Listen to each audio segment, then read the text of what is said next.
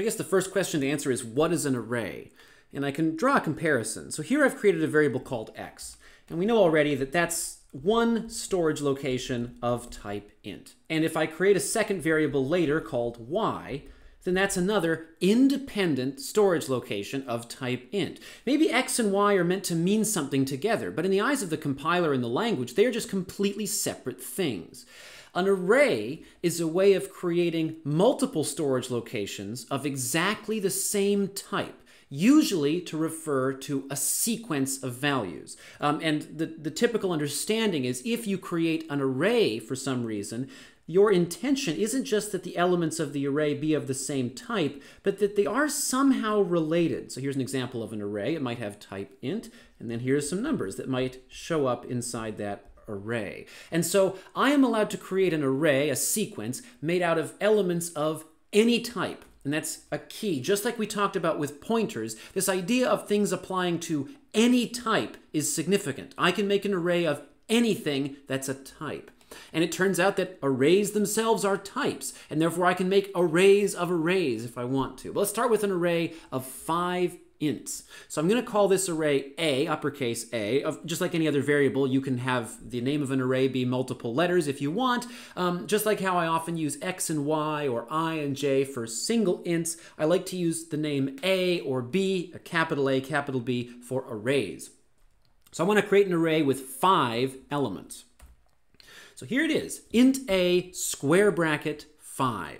And just to be clear, when you create the array, you can have the expression inside the brackets be anything you want, 5 plus 5 plus k plus j, whatever you want, just like any other, the way you'd compute the argument to a function or the right-hand side of an assignment statement, there can be an expression in here. The key is, as of line number 22, I have now declared a new variable, which I would say has type array of 5 ints. And it's significant that the size of the array is, in a sense, part of the type. Now, the next question is, how do we draw this? And in C, it's a little bit strange, and you may have to bear with me for a week or so while I draw my arrays that look like this. So here's an array. I've made it to have 5 elements. So, okay, there are the 5 elements. But I'm going to draw my array on my diagram to look like this. The type is notionally an array of 5 ints, but I'm going to draw it with this strange looking arrow. And one thing I'll observe is, unlike with a pointer, the arrow is not inside a box. A refers to the arrow pointing to the beginning of this sequence here. Now, in practice, as you'll see in a minute, when we talk about A, we talk about A as if it means this collection of 5 things. That's one thing. So bear with me for why I'm drawing my diagram that way. The next thing is, how do I know which element is which? I have created a collection of 5 int values. Everything inside of a particular array must have the same type. If I want to mix together ints and doubles, an array is not the correct structure for that. So the next issue is I number the individual elements of my array. And one thing that always throws people off is that the numbering begins at 0. And there is actually a very good reason for this. We'll see it in a couple of weeks. It relates to pointers. So make of that what you will. The first element of the array is index 0. The second element is at index 1. The third element is at index 2, and then so on. And that means if I have an array of size 5, the last element in the array will have number 4, because the first one is at index 0. And then in here, I would put the actual values. So all I have on my diagram so far is a representation of what the array looks like on the outside, not what it contains, because as you can see on line 21, I haven't actually put anything in it yet. All I've done is declare a variable. So the key thing to understand here is that A, the type of A, is array of 5 ints. The 5, the size of the array, is part of the array's type. And just like how you can't change the type of a variable, that means you can't change the size of an array if you declare it this way.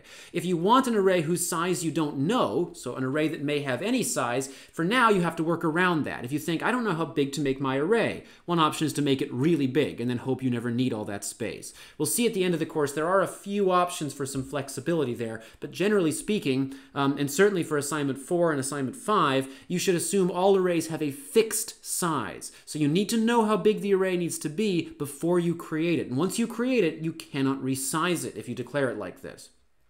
All right, so that's nice. There's my array A. That was an easy task. What about my array B? This is supposed to be an array of 10 elements of type double. Let's see if I can draw an array that big with the screen drawing. Not great. Okay, well, we'll work on that. And so here's my array B of type double. And we can draw that as an array just to make it clear. Okay, and so then this would be element 0 of B, and this would be element 9. So there we go. And so I have to declare it like this, double B, square bracket, 10. So the size of the array is 10, and that will be the size forever until the variable B goes out of scope and gets destroyed. Okay, great. So I've just created these two arrays, and I want to set them to contain values. I want to actually use the elements of the arrays. So the first task is fill the array A with the values 6, 10, 17, 116, and 111. So what I want to talk about is how do I refer to one of the elements of this sequence of 5 things? And I use this operator, this square brackets operator here we call this the subscript operator. And the logic is I might refer to a sequence of values in a mathematical context as A0, A1, A2, and so on. That's how I talk about a sequence in math. But obviously I don't have the ability on my keyboard to make tiny subscript numbers. And so instead, in C, we use the square brackets and we put the subscript in there. And you'll often hear me refer to A subscript 0 or A sub 1 or something. And what I'm referring to, that's my way of reading the square brackets operator. So the thing inside the square brackets has to be a number, and it has to refer to a valid entry of the array. So if the array has size 5, like A does, the valid entries are index 0, index 1, index 2, index 3, and index 4. So I can write A sub 0 equals, 6. A sub 1 equals 10. Just get that, scroll that down. And then A sub 2 equals 17, A sub 3 equals 116, and A sub 4 equals 111. And to be clear, when you've actually attached the square brackets to the name of the array, so this expression here, A sub 0, A is an array of elements of type int. It is an array of 5 ints. If I refer to one of those elements, so I write A sub 0, this behaves exactly as a variable of type int. So if I made a variable x of type int, it could be used in all the same places. I can use the expression A sub 0. I could write A sub 0 equals 6. I could write A sub 1 equals A sub 0, A sub 0 plus 4, whatever. I can use it just like I would use any other variable of that element type. And it behaves just like any other int in this context. All right, so I filled the array up with values. We'll see in a future video there is an easier way if you want to set the entire array to have initial values than to write 5 assignment statements, but we need to learn the basic way first. Okay, next task. Print out the first and last values in A. Okay, so we'll print out first value in A. What's the first value in A? It'll be the element at index 0, so A sub 0. I guess I should also update my diagram here to reflect the new values inside of the array A. So I set A sub 0 to be 6, A sub 1 to be 10, A sub 2 to be 17, A sub 3 to be 116, and A sub 4 to be 111. All right, and then if I want to retrieve a particular value, if I say A sub 0, I'd go to my diagram, I'd look at A, and I'd say, now get me index 0 of that array. So the first value in A is A sub 0. A is an integer array with 5 elements. That means the last value has index 4.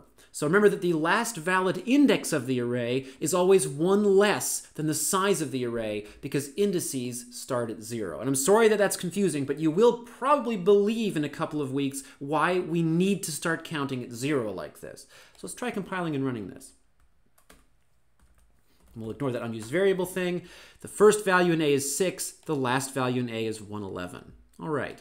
The next task here is fill up the array B with the values 0, 0.1, 0.2, 0.3 up to 0.9. In other words, what I want to do is start with the value 0 and then add 0.1 at each step up to 0.9. So I want something like this. My diagram is pretty bad. In fact, actually, let's just get rid of that and then try that again.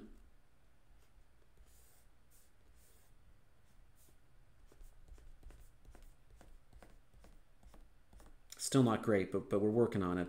0.1, 0.2, 0.3, 0.4, 0.5, 0.6, 0.7, 0.8, and 0.9. And that coincides with index 0, index 1, 2, 3, 4, 5, 6, 7, 8, 9. And so you might notice if you draw it out like this that what you really want is for the element at index 3 to be 0.3, 3 over 10, and the element at index 4 to be 4 over 10. What we want to do is think of whether there's a way of setting the elements of B without having to go through and run a bunch of assignment statements. We want to make it convenient to work with a large amount of data at once. We want to avoid, like we saw in the previous video, that problem of having to treat 10 values as 10 separate independent things. And the key insight here is that this subscript operator, the square brackets, give us a really easy way of automating which element of the array that we're talking about. So I'm actually going to write a loop. I'll notice that what I want is b sub 0 equals, well, I guess b sub 0 is 0 divided by 10. b sub 1 equals 1 divided by 10.0. You could also write this as 0.1 times the index. So either is fine. The key is you might notice that at each step, if you write this out in full, like you did back when you were designing the first few loops that you ever wrote, you might notice that the automation is sort of obvious. B sub whatever equals whatever divided by 10. Exactly the kind of thing that you can automate with a loop. And the key point is that you are allowed to put any expression inside the square brackets. It doesn't have to be a number. It can be an expression that gives you a number as long as the result has type int. And so I'm going to write a for loop or a while loop that can do this. I guess we'll start with a while loop. So int I equals 0, my first index. While I is less than or equal to 9, which is my last index, I want to set b sub I equals I divided by 10.0. And then I want to increment I.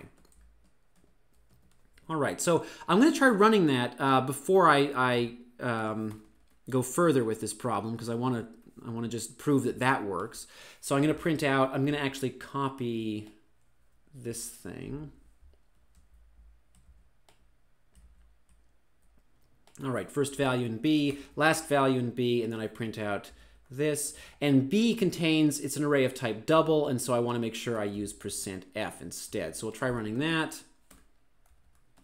And we can see that the first value in B is 0. The last value in B is not 0.4, but that's my fault because I tried printing out B sub 4 instead of B sub 9. So we'll try that. That was a predictable problem with copying and pasting. I should have learned my lesson by now. And there we go. The first value in B is 0. The last value in B is 0.9. And we can see up here, I can set an element of B by referring to it by index, even if the index is the result of computing some expression. Now I want to touch up a bit of this code. So the first thing is, I actually personally really prefer writing for loops if I work with arrays, and so I'm going to get rid of this. I find that this while loop looks busy. It's actually more complicated than it needs to look.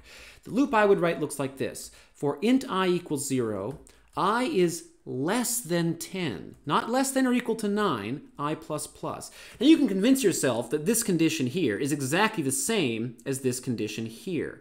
But you'll notice that a lot of people, when they write code involving loops, really like to use less than instead of less than or equal to. And the reason is because we know that the last real index of B is index 9, because counting starts at 0. But the size of B is 10. And so if you use less than instead of less than or equal to, you can, in your loop, just refer to the real size of the array and not have to worry about that funny indexing problem. So at each step, b sub I equals I divided by 10.0. And we'll try that, run that to make sure that that works. And it does. I want to actually add one more task here. We'll pretend it was in the specification all along. Print out every element of B on the same line. So what I want to do is now use a loop to loop over all of the elements of B. And the key thing here is to observe that because I've done this with a loop, if I decided that B was now going to have 100 elements instead of 10, it wouldn't be too tough. I would just have to change a bunch of constants. I wouldn't have to copy and paste code or declare a bunch of extra variables. I'd have to make sure that the array itself was declared to be larger. I'd have to make the loop run for more iterations, but I wouldn't have too much else to change, besides, I guess, this B99 instead of B9. Okay, let's print out every element of B. So I'm going to again use a for loop for int I equals 0, I is less than 10, I plus plus, and then I want to print out B sub I. There we go. And then when I'm done, I'll print a new line because there wasn't any new line printed during the loop, so everything's going to be mashed together on the same line. So we'll try that out. That's a good point, compiler. I'm sorry, I forgot about that. %f instead of %d. We'll try, well, if I ran the version where I didn't use %f, I get a bunch of garbage output because I wasn't reading the directions properly. I try recompiling, I try running it again, and there it is, 0, 0.1, 0.2, all the way up to 0.9. And so by using arrays, I can allocate a huge block for a large number of consecutive values that are related, which means I can now refer to them by index using expressions rather than just having a whole ton of different variables. Now, something to think about, not something I'm going to talk about in this video, but something that's actually very important that we worry about soon once we've gotten used to arrays, which is, okay, so I'm allowed to talk about B sub 0, B sub 3, B sub 7. But what happens if I ask for B sub 10, or B sub 11, or B subscript -5? What happens? So try it out. You can't, something strange will probably happen, but it's worth thinking about that. When does the compiler step in and say that you can't do it?